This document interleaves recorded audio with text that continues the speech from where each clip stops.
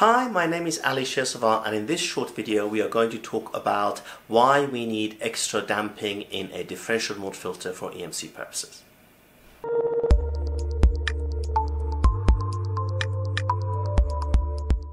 So in one of our previous videos we designed a differential mode filter.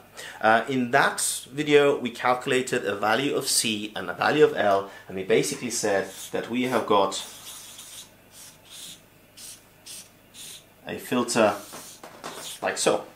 Now, if you also remember, we talked about Middlebrook stability criteria, and we know that the Z out of the filter has to be smaller than 1/10 of Z in of the power supply.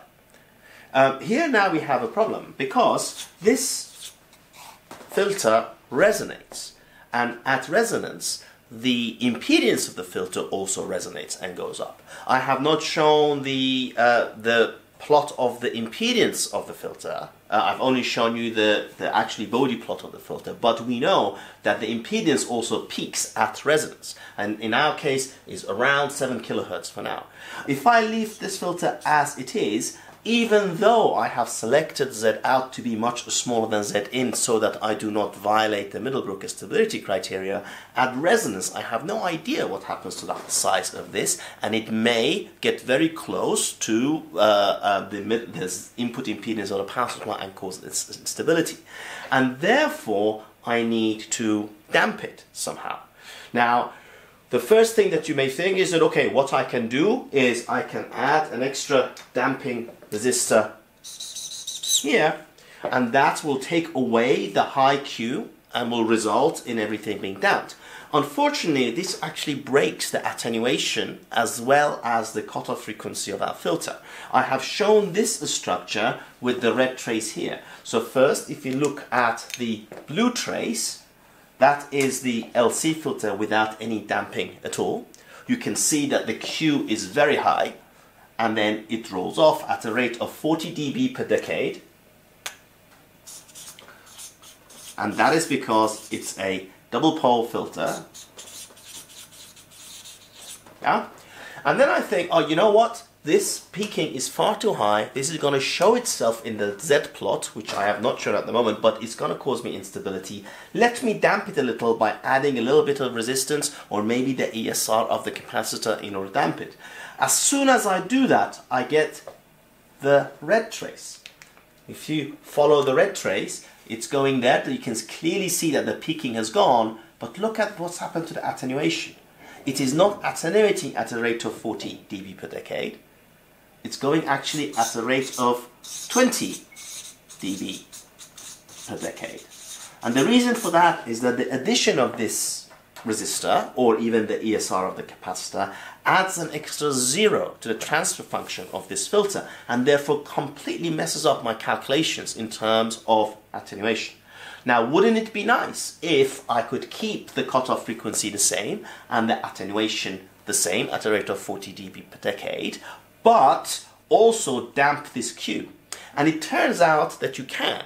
And the way you have to do it is to add your, instead of adding the resistor here, so let us take out the resistor.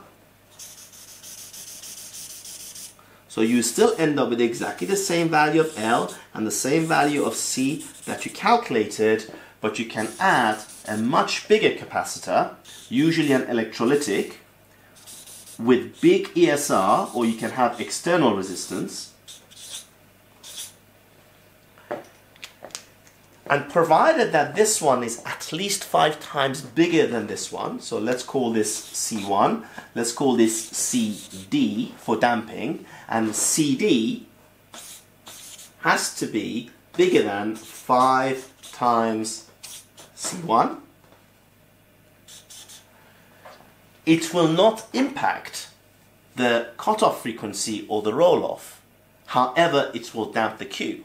The resistance, let's call this RD, could be the ESR of the capacitor. If you wanted a Q of 1, we know the equation for it. We know that Q is equal to 1 over R, the square root of L over C. So you can select R so that it gives you a Q of 1.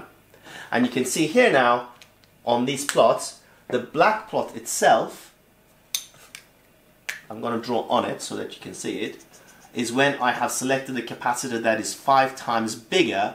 Everything stays the same, and I have selected this damping resistor to give me a Q of 1, and you can see that not only the damping has gone away, but I am not losing my attenuation. And that is why when we design a differential mode filter, we always calculate our L and C first to give us the desired cutoff frequency. Then we select a much bigger, usually electrolytic capacitor, and with enough damping to give us a Q of around 1. Now, what we're going to do next is we have designed a filter. On this filter, I have got my L, which is right here. I've got my C, which is a ceramic over here, and I've added a very lossy electrolytic with big ESR.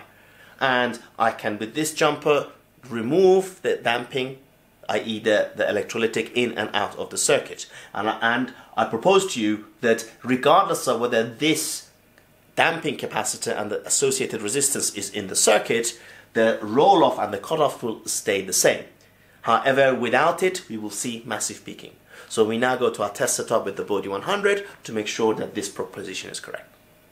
Okay, so here's our test setup. I've got the Bode 100.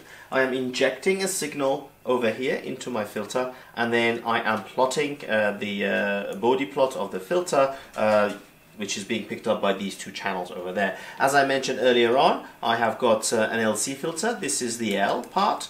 Note that I've balanced them between the line and return. You usually half the value of L and you put half of it on line and half on return so that everything is nice and balanced. And I've got a ceramic here which is forming the LC filter. So if I look at this now, without the damping or the larger capacitor, let's make a measurement, you clearly see the peaking around this area, and you also see that at the resonance frequency here, on the phase plot, you have got a massive 180 degrees phase loss pretty much immediately.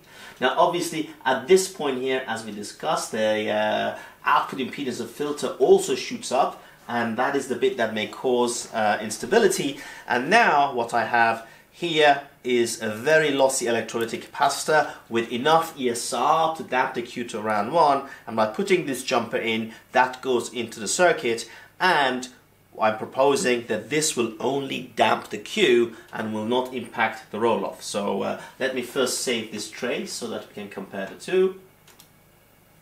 And now I simply add in my damping capacitor and damping resistor, and there we go. You can see clearly from here that the peaking has completely disappeared, but unlike just the capacitor with lots of resistance, the attenuation is staying at 40 dB per decade, and also you can see that in the phase. So this trace, the one with the sharp phase roll-off, was when the Q was high, and the blue trace now you can see that is very shallow. That shows that the Q is actually quite low, and yet I have maintained the very good 40 dB per decade roll-off that we had.